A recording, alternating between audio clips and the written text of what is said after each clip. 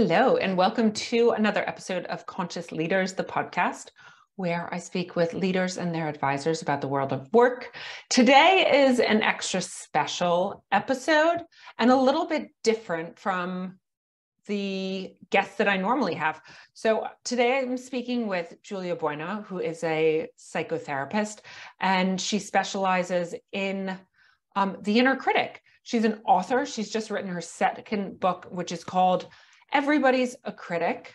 And this is so relevant for anyone out there that has ever experienced imposter syndrome, for anyone out there that recognizes that little voice in their head that isn't necessarily always positive. Very often it's a little bit critical without compassion.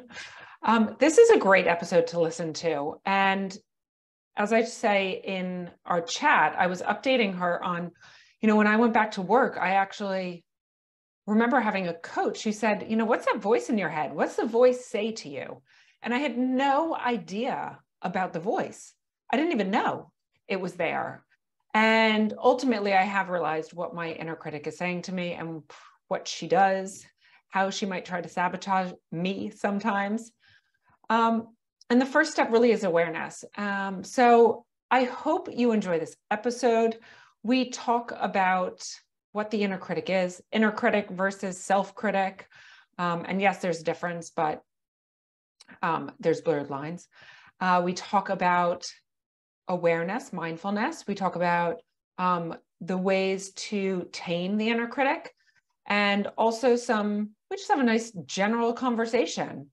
We're very aligned. Jules and I are aligned. So here we go over to the episode with Julia Bueno. Enjoy.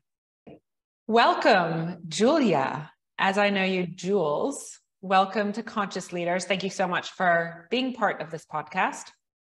Thank you so much for having me.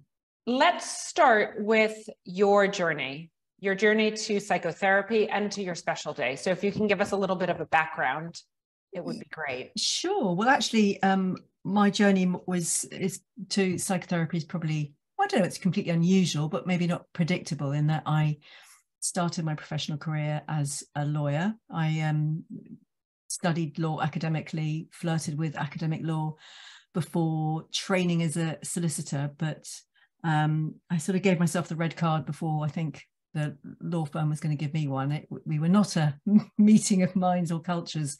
I ended up in an area of law where I was sort of doing tax planning for very high net worth individuals. And I found myself less and less interested in the numbers and the drafting, and more interested in their stories and their life stories and kind of family dynamics. So that sort of sowed a seed. And long story short, I left law and sort of tried a bit of this and that before settling in my retraining as a psychotherapist, which is what I do now. So I've been practicing psychotherapy for 20 years, the last half of which pretty much solely in private practice, having worked in the NHS and various other organisations before that. One area of specialty I have is around pregnancy loss and infertility, which led me to write my first book, The Brink of Being, and after which I was sort of left quite interested to write another book, and quite relieved that I actually did manage to publish a book that strung a sentence together. It boosted my confidence, talking about, we're going to come on to self-criticism, but indeed, that's something that has been a cross that I've had to bear over my life and my therapy. And in fact, it was a friend of mine who said, what are you going to write about next? And I said, well, I don't know. And she said, well, what's the next best thing you know about apart from pregnancy loss? And immediately the answer was self-criticism. So that's what led me to write my second book, which is called Everyone's a Critic, and exploring this sort of universal habit. I'm interested to hear what you say, Gret, but whenever I mention this book or the theme of which I'm interested in, pretty much everyone says, oh yeah, I've got one of them. Yeah, definitely my own worst critic. And recently I found myself saying that to myself a lot more frequently for some reason, like or it's the awareness. Now I'm aware that I might be criticizing myself. Well, that's the first step. You know, if we're going to work with it, be curious about it and try and wriggle away from its pause. We can't do that, as you well know, unless we have that awareness in the first place. Yeah. So bringing a bit of mindfulness into your being without necessarily even knowing you're doing mindfulness. Well, exactly. I mean, I think there are plenty of people who come to me in the room kind of aware that they're sabotaging their lives, aware that they might use language like, you know, I lack confidence, or I lack self-worth, or, you know, I think I've got imposter syndrome, or I think I'm a bit rubbish, or they might have that level of awareness, but quite often I'm talking to people who, as you say, that's screened out. They're feeling distress and misery, and that needs to be pointed out to them. Well, hang on a minute, there's a sort of extra layer you're bringing to your distress here. That lack of insight kind of gets what we can call, you know, a double whammy effect. Yeah. I'm just thinking about, well, I went back to work after my second son was born, and I was promoted into a big VP role where I was managing a big team. I definitely had imposter syndrome, was like, oh my God, I now have to manage my peers. And I had a coach who said, what is it that you say to yourself? And I really had no idea what she was talking about. I was like, what am I saying to myself? And then I really started thinking about it, tried to pay attention to it. And I got to a point where I realized that, like, and I don't know if this is the inner critic or it's the story, or if they're the same thing, but that I just didn't think I was good enough for anything. And that was so deeply rooted for so long. I really didn't know that that's what was deep, dark. So is that the inner critic, or is that just a story that I've told myself? Well, I would, aren't the two the same? I mean, if I want to be really technical here, and I'm not bothered by this at all, but in the literature, you might find that an inner critic is actually something slightly different from a self-critic. So a self-critic is, and as I say, the lines are very blurred, and I don't want to get too hung up about it. But for example, I know I've got a voice in my head that is the voice of a boss I had early on in my career, who was not just by my reckoning, by everyone's reckoning. In fact, I still meet people today who came across his path, who was, I mean, it sounds a bit much to say, but he had pathic tendencies. He was a very deeply unpleasant man, and he was a bully, and he shouted at me. And still to this day, 25 years later, I can kind of wince and hear his voice in my head shouting at me. Now, that's not self-criticism. That's an inner critic. You know, I've internalized him. When it happens, I know it's not me. It's just a memory of him going, oh. So self-criticism is much more an internal dynamic. It's when you're turning in against yourself. But of course, as I say, it's very blurred, because if we've had enough external criticisms, that's where it comes from. We internalize and it becomes our own. We come to believe it. But going back to your story about your coach, you know, that's a really good example of her sort of shining a light on something, and that, I imagine, being incredibly useful, because that's where we start. And I in my clinical experience, it's very rare to meet somebody who, you know, insight lights the whole way. They get that, oh God, what? I'm doing this to myself. I'm not going to do that anymore. It's incredibly rare. It's that powerful. And I can, you know, as I say, I can think of one or two people where they've actually, through journaling, just looked at the page and go, what am I doing?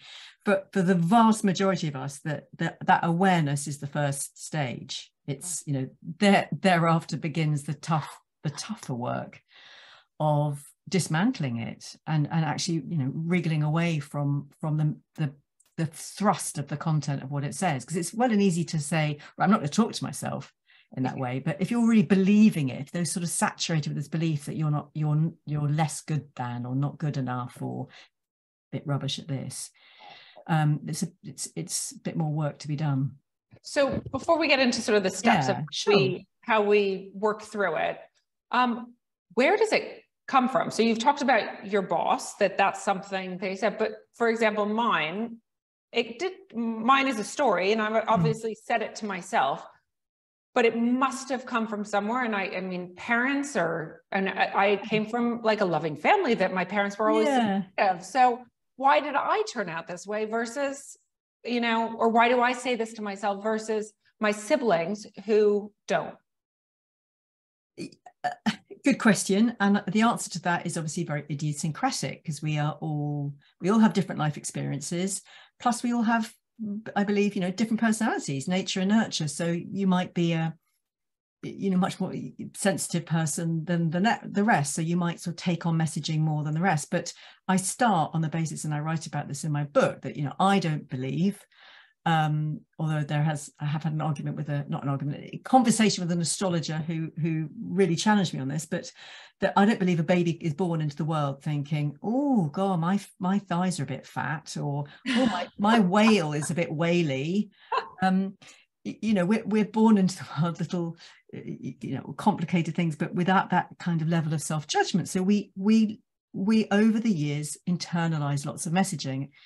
And in my book is an attempt through storytelling and through kind of fictionalized clients to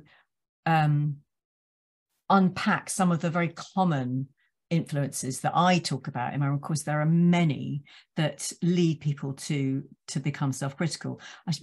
Before going into the sort of storytelling and the possible, probable life experiences, it's worth mentioning that, I'm sure you know this, that, our brains are wired through kind of evolutionary biology to be to tilt towards negativity. We have lots of negative biases that keeps us safe. We wouldn't be here today if we walked through the wood at night and heard a crack and thought, oh, that's Jane coming to play poo sticks.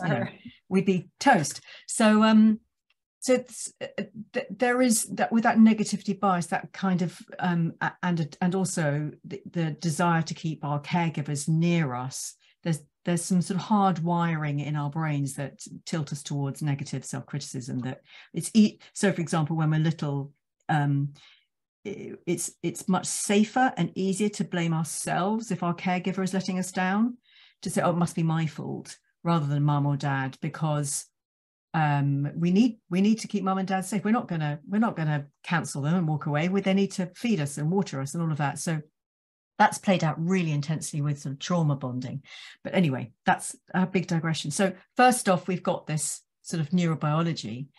But then, of course, you've mentioned parents. And yes, one of my stories in my book is around parents who very much contributed in an environment to self-criticism. In this particular case, I've got a story of a young girl whose father was very academically ambitious and pressured his daughter very well to do. So she learned at a very early age that her self-worth played through getting A stars and gold medals and coming first in the running race and all of that, and an emotionally absent mother who didn't sort of antidote that, and through her absence and lack of praise, there wasn't enough sort of shoring that up.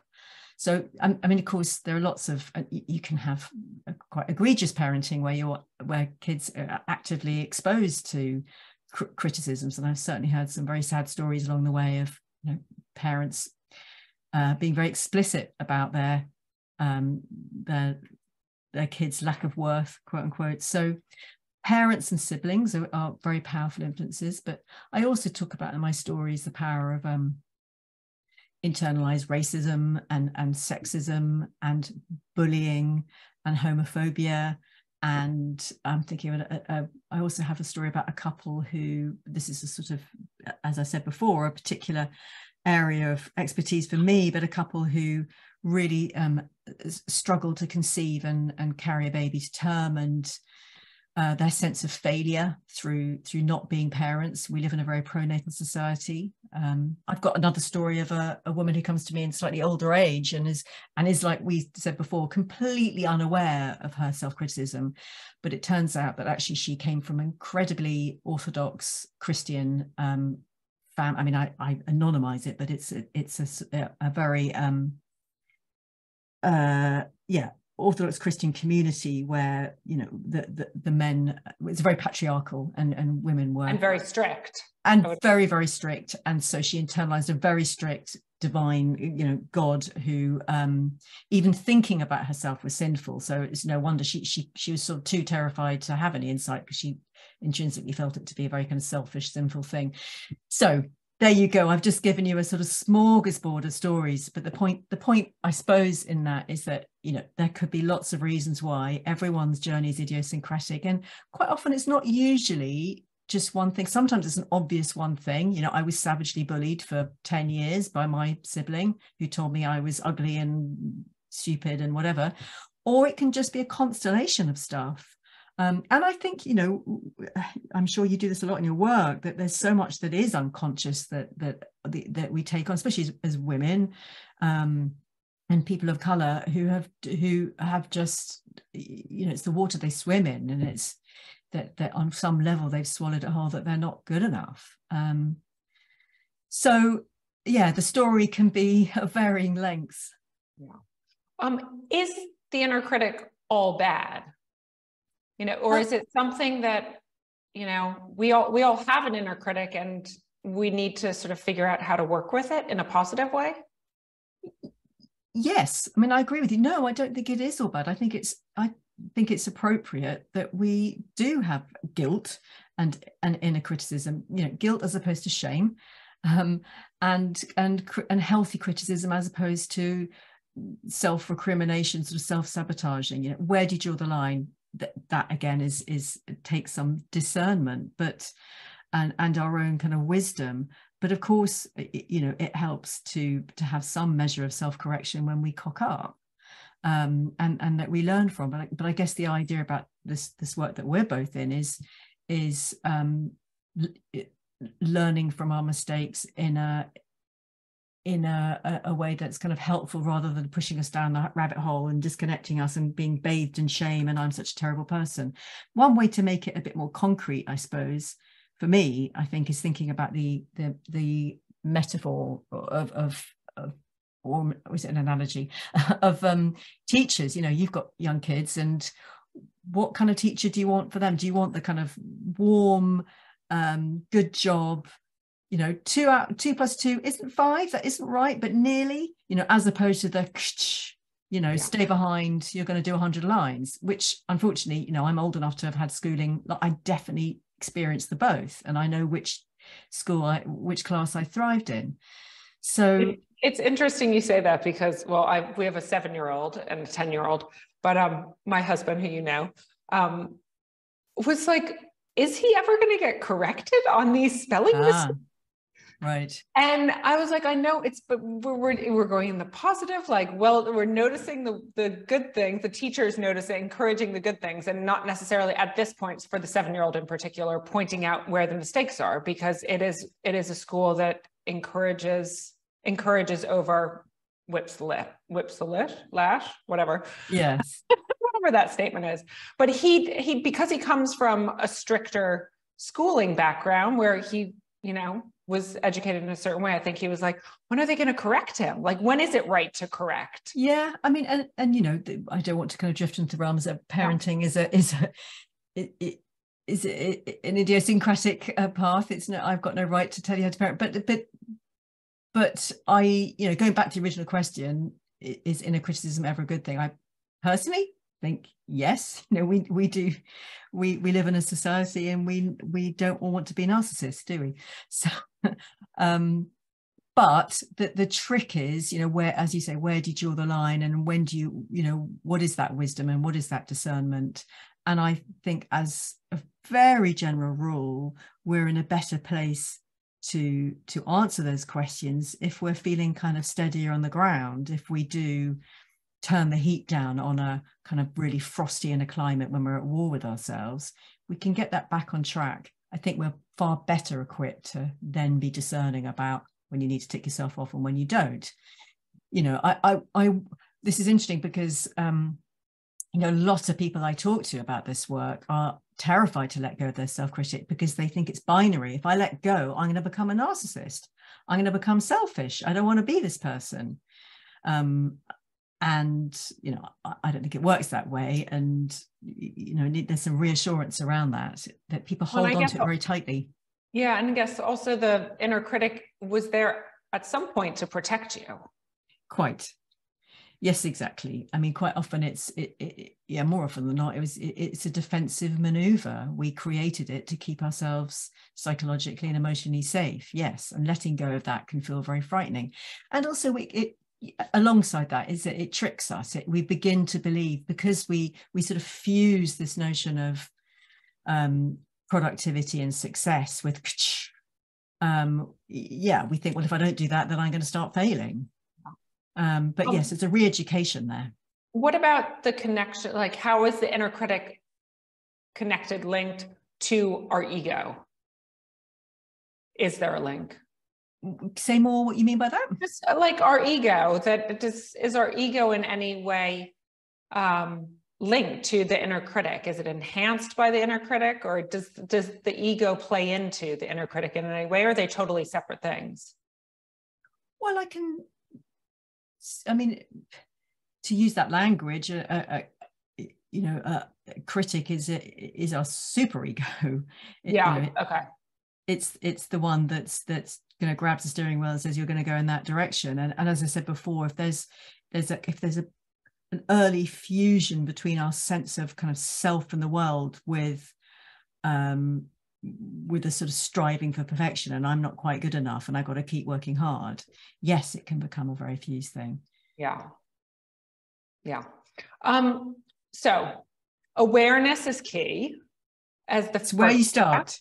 Some people are obviously more aware than others. What do you do how do you work with clients that aren't self-aware? They don't even know this is happening. So what would be your first steps to help them become more aware? Well, I might be the kind of literally the awareness for them. I might literally sit there in the room and say, hang on a minute, can you just repeat what you just said out loud? Whoa, do you speak like that to your partner, to your child, to your best friend? Answer always no. I might get somebody to, as I say, kind of journal. I just want you to, either kind of set up some experiment, either kind of formally, or, you're going to go to a triggering environment and just sit down and write that out, and maybe they'll bring the journal in. What's also, before I forget, I think it's really important, you mentioned this, that your coach sort of provoked you to start tuning in to what you were saying to yourself. Not everybody hears, recognizes words. I don't my inner self-critic is far more kind of felt sense of ugh and kind of internal attack rather than words. But either way, really fleshing that out is important. Just tuning into, if you do recognize words, how do you say it, and what's the tone of voice, and so that you really get a full picture of what that helps beef up the awareness, so you can, as I say, sort of learn to do something other with it. I've also had people say, like, close your eyes and describe it. Like, what color is it? Mm-hmm. Where are you feeling it? Are those? Yeah, I mean, that relevant? It could be. I mean, it depends on, some people might kind of run out the room if I say that would freak them out. But some people are very visual, and they absolutely, and it helps to work, with that, if to beef up the kind of observer mindful position, to personify it in some ways. And yes, I can think of people who do have very clear kind of imagery around it, or even a felt sense in their body. They might sort of have a tight ball in their chest or their belly or somewhere else. But yes, just anything that helps to kind of get some mastery out. The idea about writing about it is inherently you're sort of taking control, and you're writing about it. You're beefing up that healthier bit. But sometimes that can take a bit of time, because if you've spent 3-4 decades on the planet, I mean, it reminds me of that.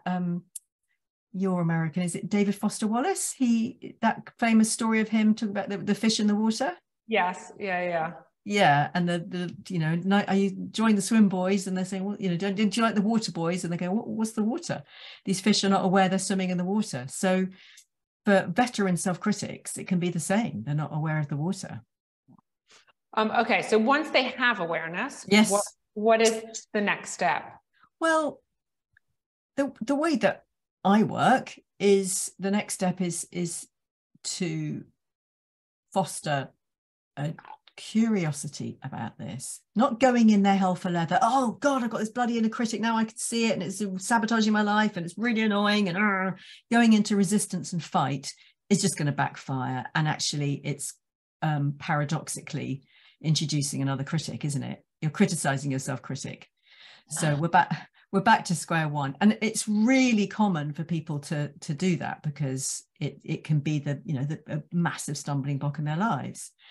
So from the off, just encouraging some compassion and curiosity, or a compassionate curiosity to combine the two about it. So let's think about this. Where did this come from? Going back to where we started, I don't believe you came into the world thinking you weren't good enough. So why and where and when did you take these messages in? So that's the story making, and that's the stuff of sessions, whether it's 1, 2, 3, 50 sessions of and sometimes it might take time, because if it's a particularly shameful story, if it's a piece that's really, really painful, that has to be done tenderly.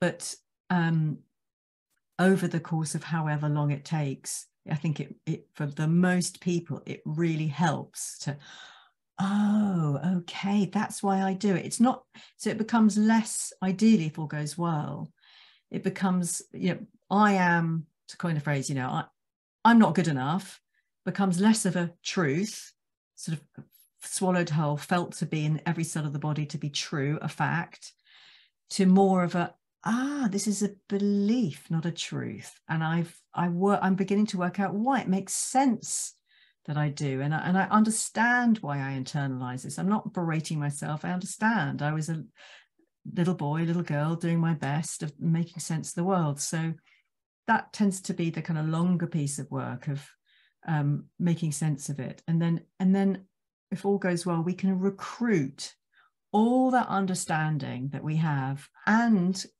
hopefully, and this is a really difficult bit for the vast majority of my really self-critical clients, the kind of compassion and kindness and understanding for that, to be able to to recruit all that to help us disengage from those beliefs, from when they pop up, just go, I see you, I hear you, understand you, but here's your P45 or whatever metaphor works. It's like the awareness and the acceptance, and then you go back to almost awareness that it's there. You have to keep being aware that, oh, it's popping up again, to then switch it off or move it away, or move away from it, get more space around it. We can't, it is a part of us. We've got to accept the fact that we, it's embedded in experience and stuff that has happened, and we can't erase it or pull it out with tweezers or any of that. And yes, it's going back to the awareness, but as I said, kind of I think the emphasis on this, and it is really keeping an eye on your internal climate of kindness and compassion and understanding towards our self-critic. The game is over if we, as I said, going back, if we introduce any note of frustration or pissed offness or sort of attack at it, because as you flagged up, it was a defensive maneuver in the first place, and we were doing our best. And a lot of times, there is some stories that really deserve a lot of compassion. And a lot of people find that really difficult. They would find it really easy to throw their arms around a child they know who is having a tough time. And of course, I give them time, but giving themselves time or giving themselves the same compassion can often be really challenging and sort of counterintuitive. And I'm kind of putting a face because people can really flinch. No, I get that, because for a long time, I was like, I couldn't be kind to myself.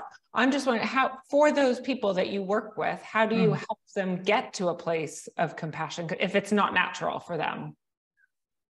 Gosh, sometimes it takes time. It can take, it's not an overnight thing. Like, you don't, rebuilding your relationship with yourself can take as long as it takes to build a relationship with another human being. I mean, I don't make a best friend in 1 hour a week. But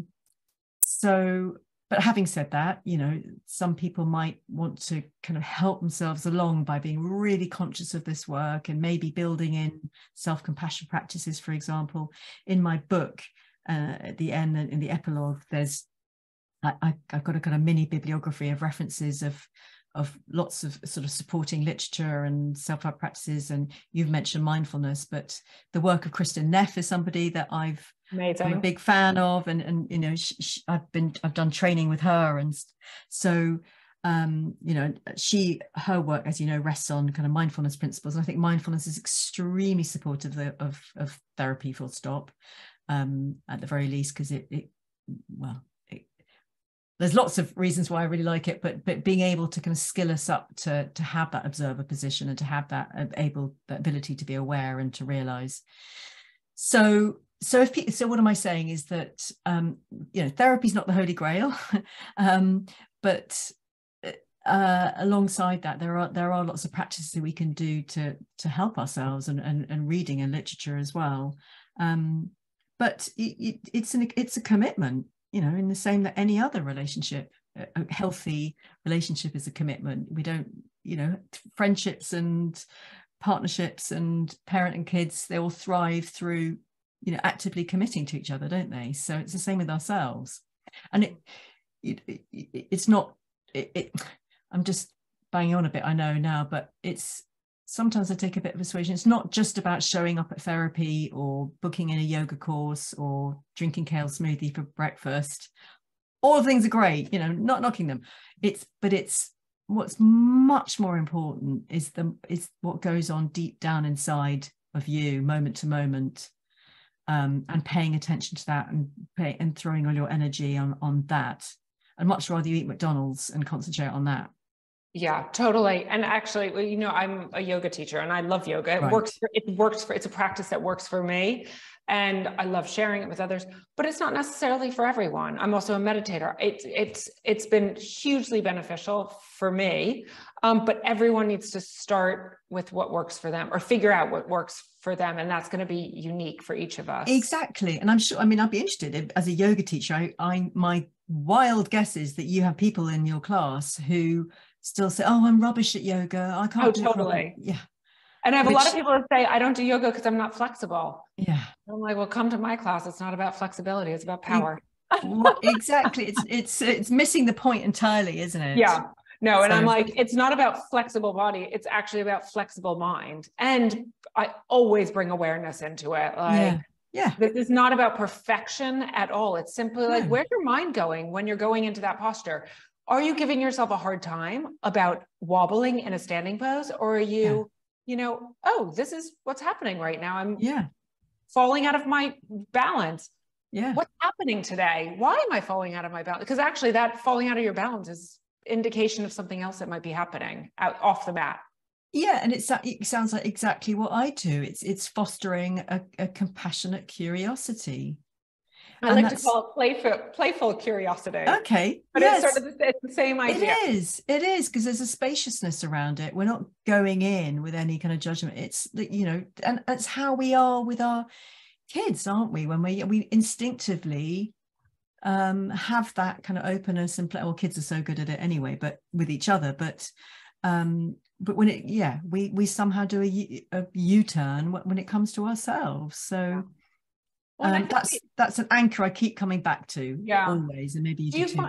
Do you find that people more and more, or maybe it's been the same for the length of time that you've practiced, that it's like this resistance to self-care, or to get, because it feels a little bit greedy to have therapy or to do something that's going to support them?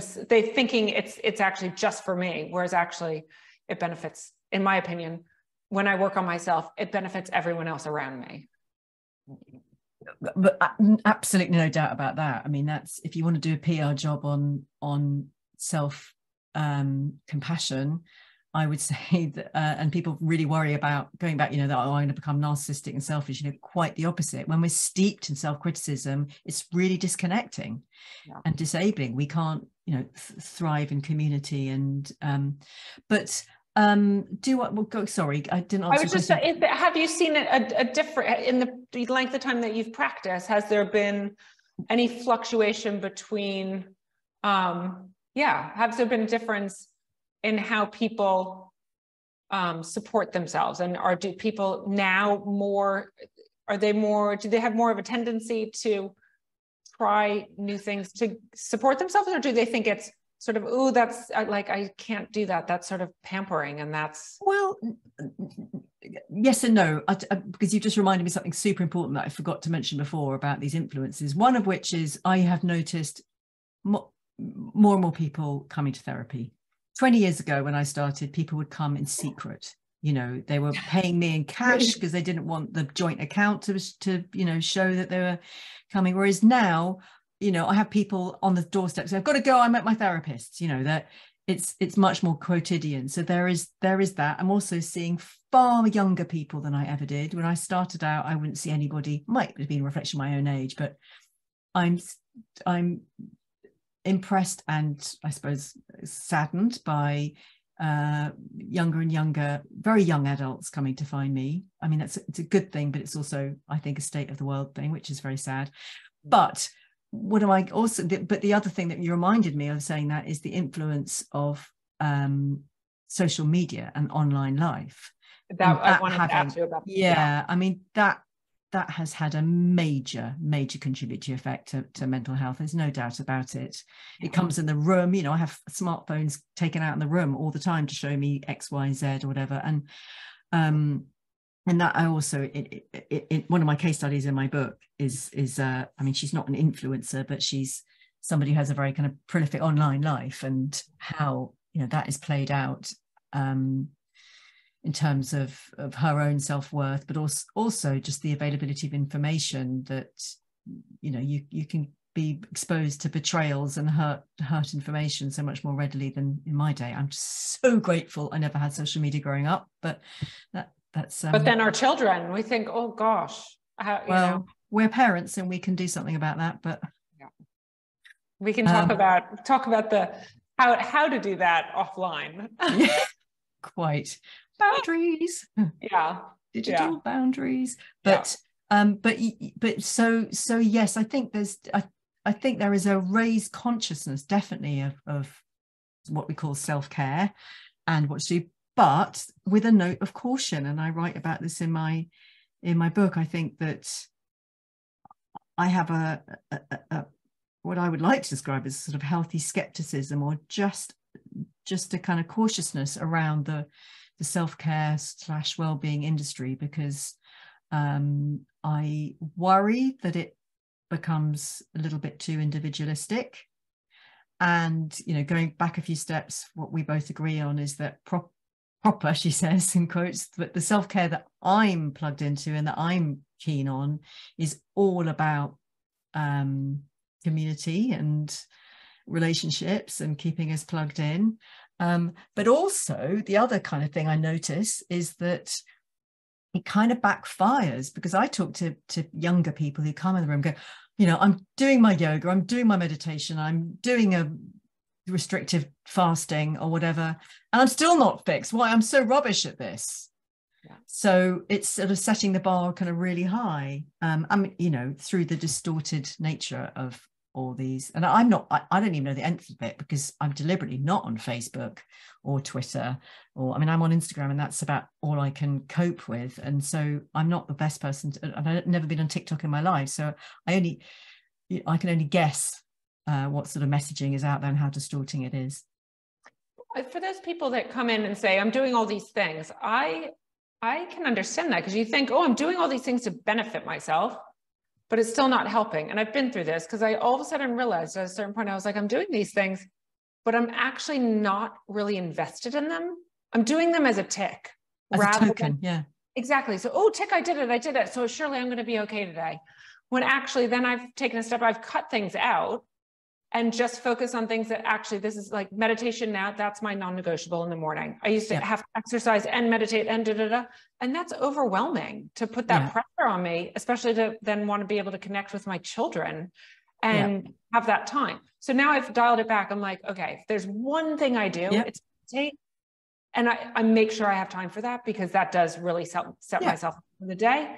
And I actively invest in that one thing rather than all.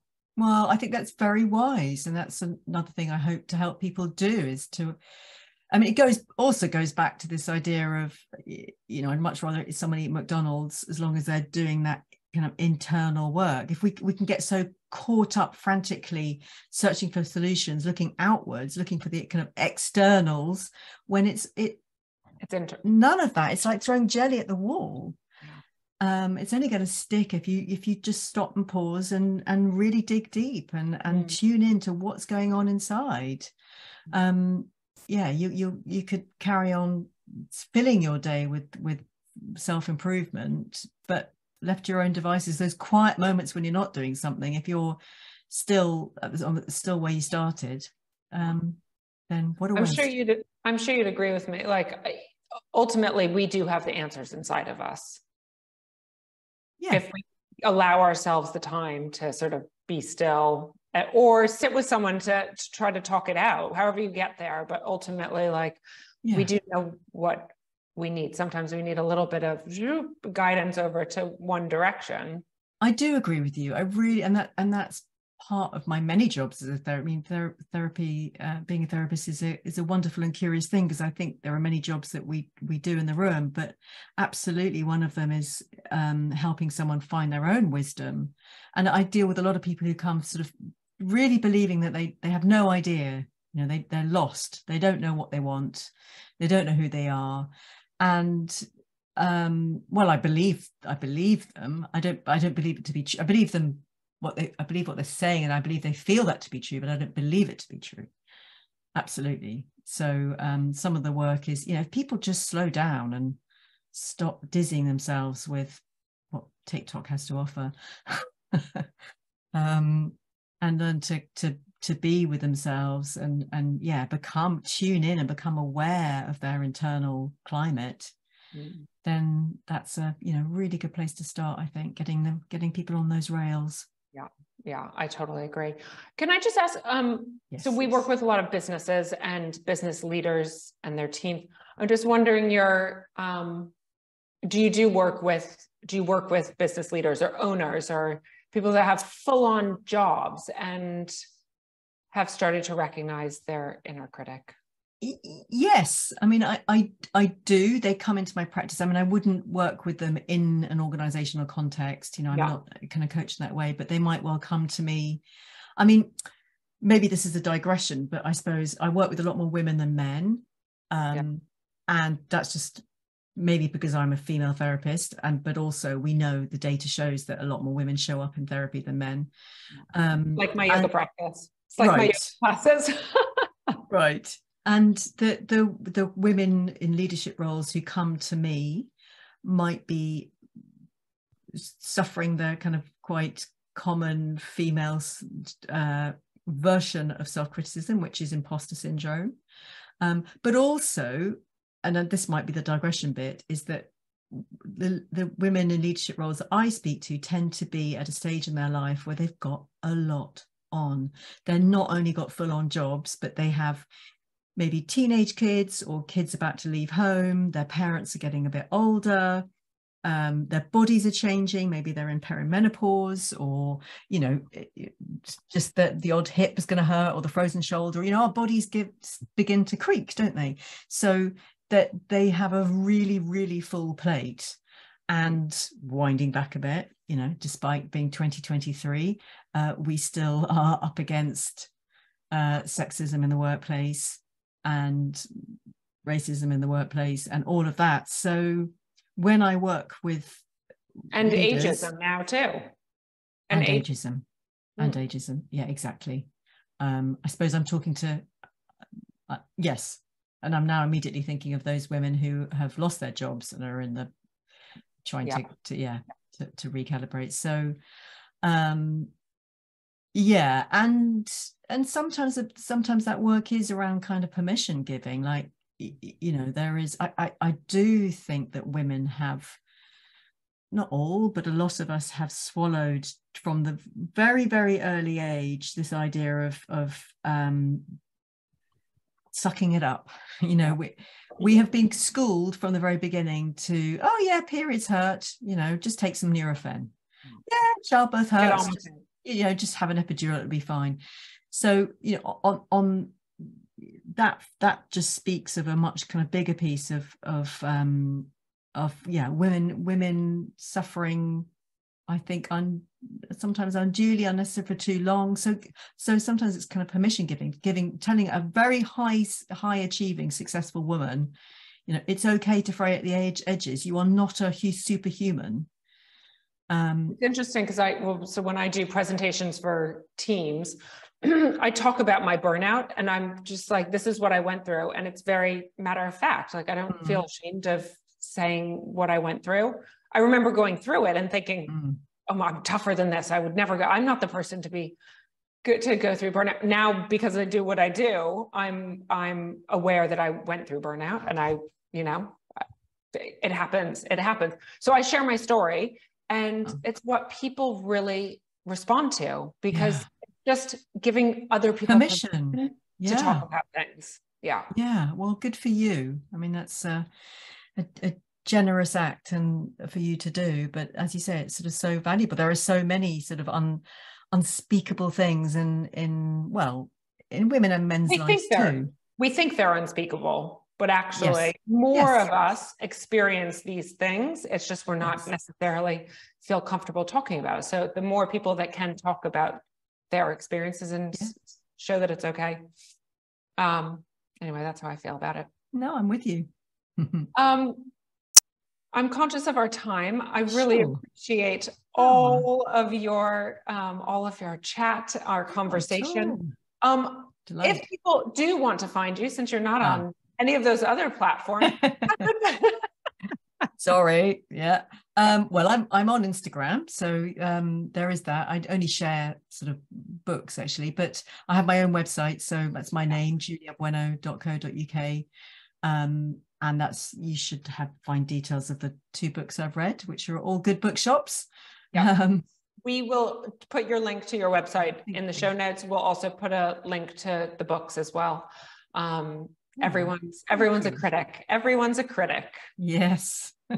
I guess just, what if just the final question is, if someone is really feeling like, I really need some help with this. What is that? What's their, how do they, and they're not in the UK or whatever, how could they find the right person to talk to? As a therapist? Yeah. Oh gosh, that's sometimes the scary bit of like, where do I go? That's a minefield. I've just been talking about it this morning, but I mean, in the UK, and I can only speak for the UK because I don't know of other countries, but there are kind of professional organizations that I would always go for. Okay, back up a bit. In the UK, psychotherapy is not regulated by statute. But there's the next best thing is that there is a regulatory authority called the Professional Standards Authority that have rubber stamped some professional organizations, mainly 2, UKCP, BACP, which means that every single therapist who are accredited or by them have done a proper sound robust training. They keep up their CPD, and there's also a complaints procedure in the event of them being unprofessional. It's really important to get, because it is perfectly legal. If I get struck off today, I could set up tomorrow. Oh wow! Saying I'm a psychotherapist, but I wouldn't be able to say I'm UKCP registered. Okay. So look for those specific. Look for the professional registration rubber stamping. And having said that, just backing up, if somebody recognizes those, I think the literature of Paul Gilbert, who's or Kristin Neff, I would recommend them just to get going with, start their books. I've had people come to me clutching one of those and said, that's got me going. But you might well need the help of a therapist or counsellor, as I say, if you do need to process some more kind of sticky stuff or indeed traumatic stuff that has contributed. Because self-criticism taken to the extreme, obviously, I'm sure you can imagine, can cause really grave mental illness. So doing that alone might not be advisable. Okay. Well, thank you, Julia. Not at all. It's lovely. I could natter all day. A pleasure to talk to you. And I know that our listeners will also get a huge benefit out of this conversation. So thank you. There's hope. Thank you so much.